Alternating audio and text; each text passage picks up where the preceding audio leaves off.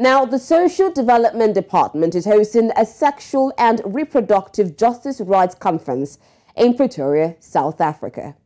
The aim of the conference is to deepen and promote access to these rights and serve as an important milestone towards consolidating the population policy-related sexual and reproductive health and rights work that has been done in the last 24 years. It also presents an opportunity to chart a new way forward regarding the sexual and reproductive justice discourse in South Africa. Amongst areas of discussion, the conference will deliberate on addressing the legacy of forced sterilization of HIV-positive women in public healthcare institutions in South Africa. People on the move, as well as access to healthcare services for all pregnant women, including migrant women, will also be deliberated upon.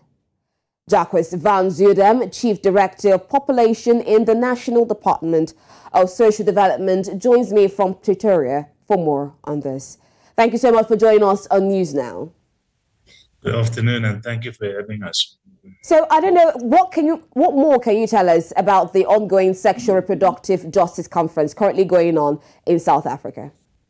Yes, I think maybe to put it in perspective, in all countries in Africa have a population policy, of course. 10 years ago, in 2013, the leadership of the continent gathered in Addis Ababa to negotiate a African Declaration on Population and Development, which was then adopted and endorsed in the AU as the Addis Ababa Declaration on Population and Development.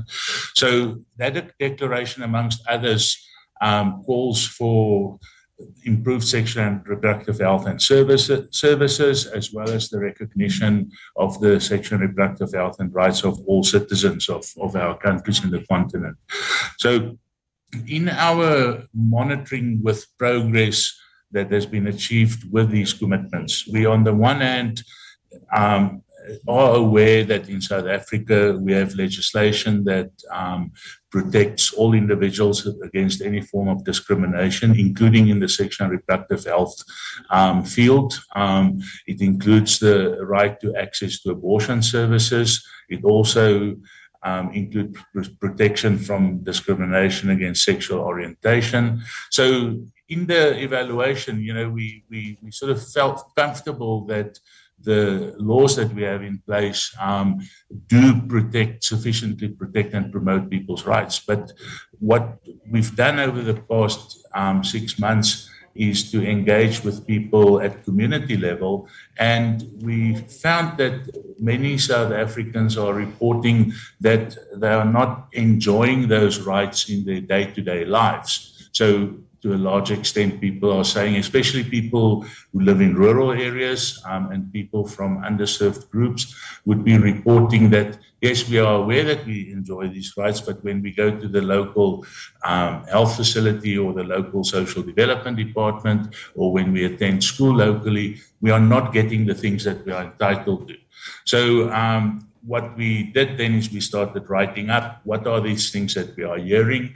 And this week we've convened stakeholders from government departments as well as from civil society organizations, particularly youth organizations, to deliberate on what are these stumbling blocks that prohibit many people's access to the enjoyment of their rights, and what should be done by whom in order to overcome those stumbling blocks. Certainly there are areas where the government probably has to improve its intervention, but of course with sexual and reproductive justice and the fact that it places the individual at the center of what we are discussing, there are also other stakeholders that have a role to play: the family, the community, one's partner, etc., etc. So we are sort of looking at the complex array of things in order to come together with a systematic understanding of what are the challenges, what needs to be done to move forward. And then obviously from the conference, there will be a program drafted that will be endorsed by the country's cabinet in the course of the year for further implementation, as well as then obviously for monitoring how we are progressing with it. Okay, so when you talk about reproductive justice, we know that women often face legalities and backlashes, and often they are turned away from hospitals and others are denied access. So how is this conference planning to address these issues?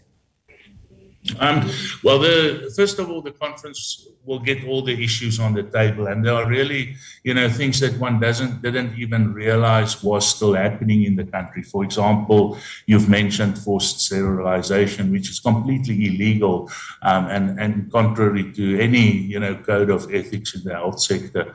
So the identification, as well as far as possible, the quantification of the challenges, where they occur is the first step, of course, and then the interventions. Certainly in governance, we foresee that interventions will be necessary, but also in many instances, it's a question of capacity building and training of service providers and service personnel. But on the other hand, what we also foresee will come out of it is that we really have to do much more advocacy to make South Africans, and particularly South African women, aware of what their rights are, so that they understand that these things cannot be done to me. And if somebody attempts to do it, then I can refuse. And if they've done it, I should report it in order to let the law take its course, basically. So we anticipate a fairly sort of wide-ranging program to flow out of it. We also, given that we have had many of these rights and protections in place for almost 30 years, we always also realize that a once-off intervention is not going to stop, the factors that prevent women from enjoying sexual and reproductive justice. It needs to be a program that gets implemented systematically, monitored continuously, so that as issues occur, they get addressed and they get continually addressed. That one doesn't sort of, start believing, okay, these things are now sorted out, because, obviously, they don't sort themselves out. It needs conscious and ongoing intervention. Definitely a lot of issues to address. Thank you so much, Jacques, for shedding so much light on this issue. Thank you. Thank you very much.